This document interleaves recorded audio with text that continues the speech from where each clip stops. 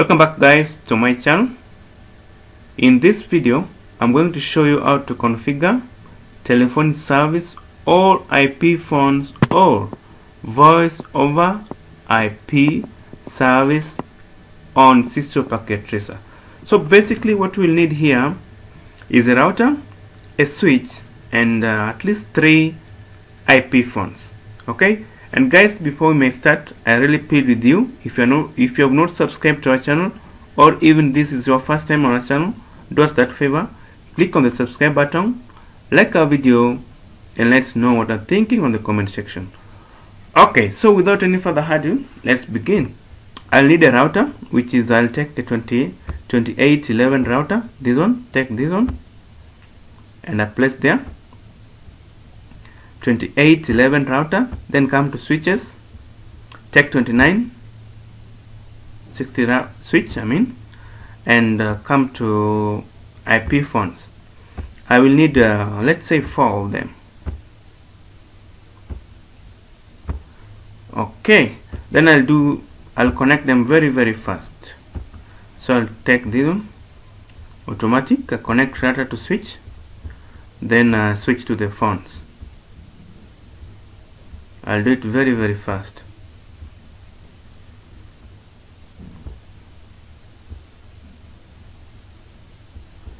Okay, so as you can see guys, the IP phones are shut down and there are no power supply. So what I'll do, I'll just click on the phones and I include this here. Okay, close this one, also this one. You drag phone power adapter, place on the port, close, and this one you drag this one and place there and you close, and finally this one you drag and place here and close. Alright, so guys, we need to highlight the steps that we are going to use to configure telephone service on this network. We need this phone to communicate with either of these phones, and any of these phones to communicate with all of these phones. Okay, alright, so guys, basically our configuration will begin on the router.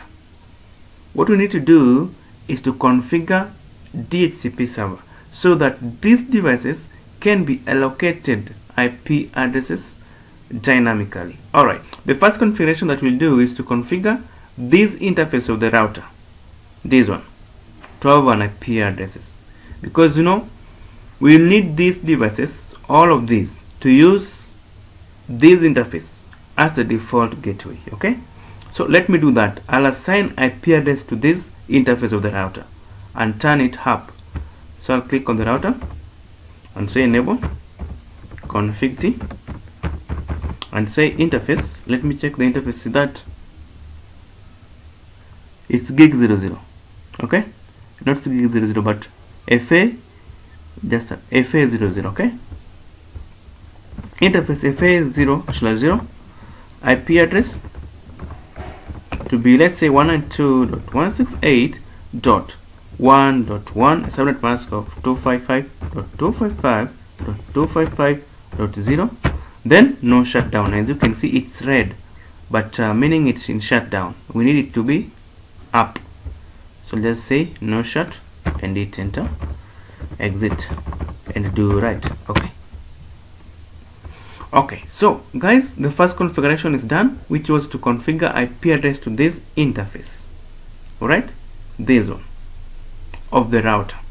Now the second configuration that we are gonna do here is to configure DHCP server.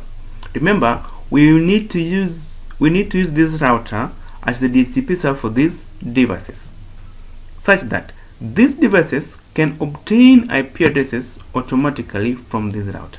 So let's do that very fast. How do we configure DHCP server? First of all, we need to enable that service DHCP. Okay, then IP DHCP pool. We create pool, and let's call that pool voice pool, because this is, we need to configure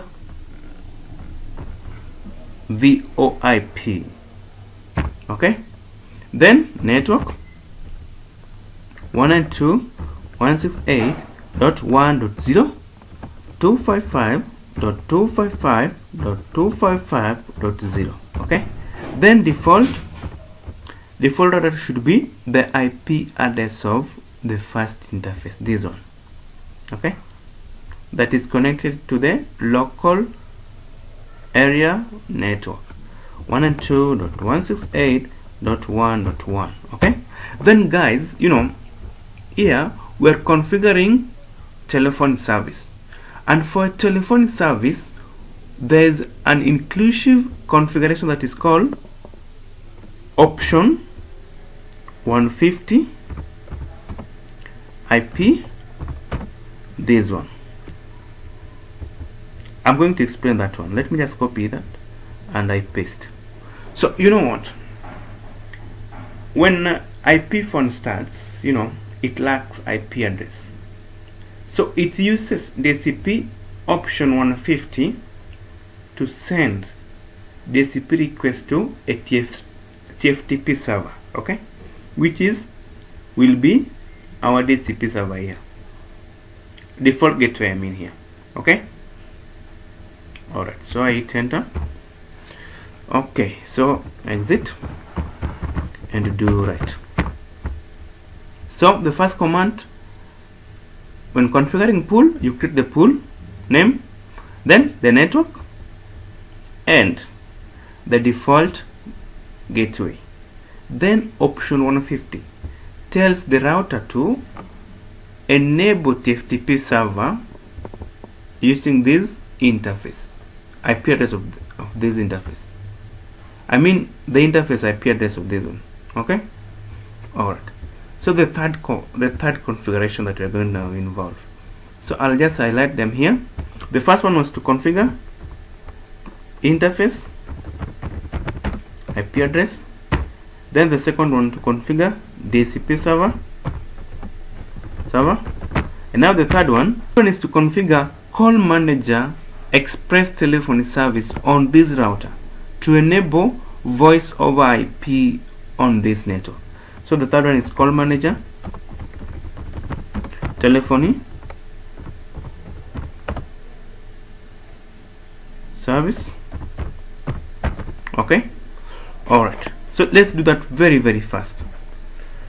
Alright, so we are going to configure call manager express telephony service on this router to enable voice over IP on this network. Let's do that very fast. The first command, enable that service, telephony service, and you hit enter. So guys, now we are going to specify the maximum number of directories. Just say max dn, let's say 5. It will define the maximum number of directories used here. Hit enter.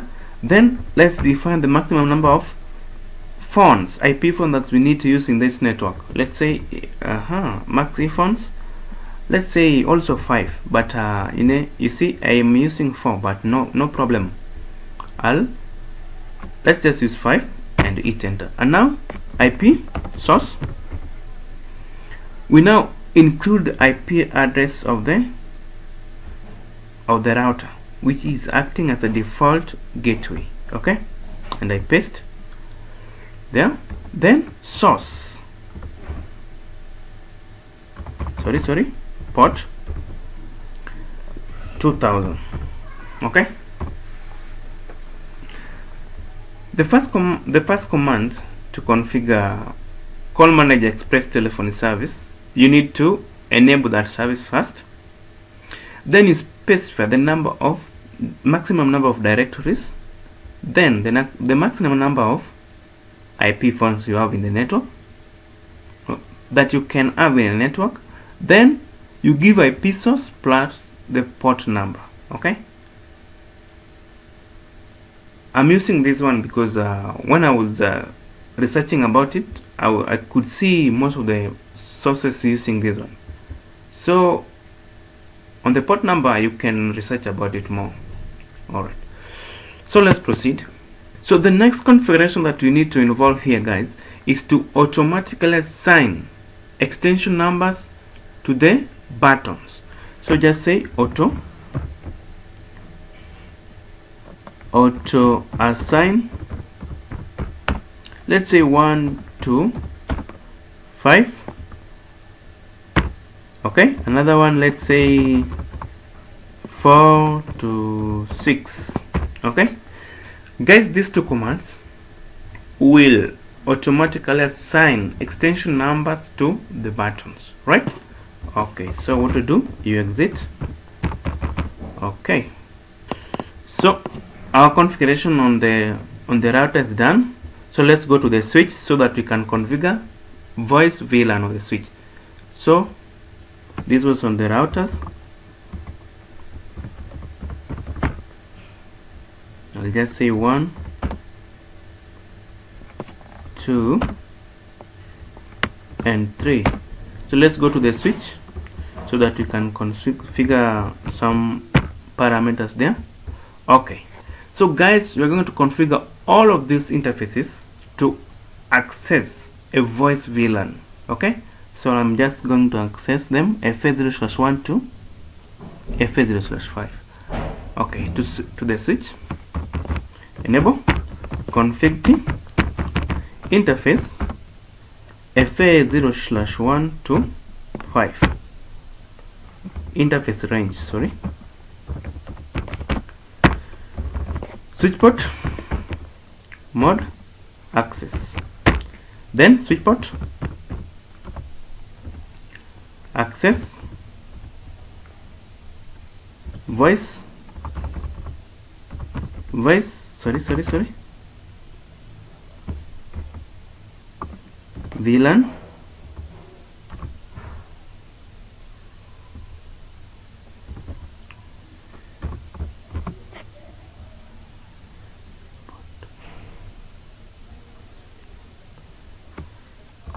sorry, just a minute. Switch port voice. Okay, VLAN 1. Okay, so the first command that you need to involve on the switch is to enter the range, which is FA0/1 to 5. Then you make them switch port mode access, make them access mode.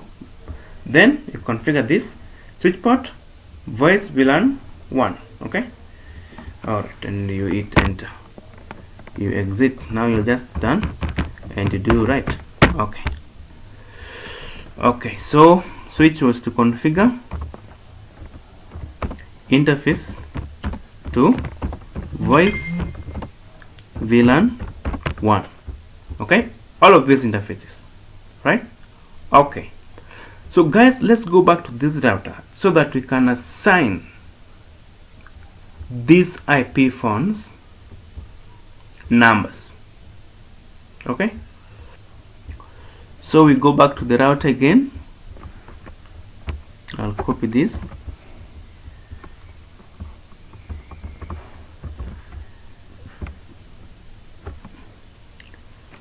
allocate numbers to IP phones. Okay, so I'll go to this router. Don't worry about this. We were to configure, we were to assign these phones numbers. So let's start. ePhone, just say ePhone DN 1. Okay, number, assign it a number, let's say 54001. Okay, exit. Then ePhone directory 2, assign it a number, that one, exit. Then ePhone, sorry, ePhone directory 3, assign it a number, that one. Then ePhone directory 4, assign it a number, that. Okay, exit and do right. Okay, so guys, we're done with the configuration. Okay, so I'll just move over these phones to check if they have been assigned the numbers. Okay, as you can see, that one means it has taken IP address of .114 and the number is line number is 54003, and this one is 54004, and this one is line number 54002, and this one is 54001. So I'm going to try to call this phone here. Remember, it's 54003 from this phone. So let's open this one also. Then you come to GUI. Sorry, I open this one also. So I try to place them on one. Just a minute. Okay, so come to GUI and call 54004 and call. Can you see it's ringing out?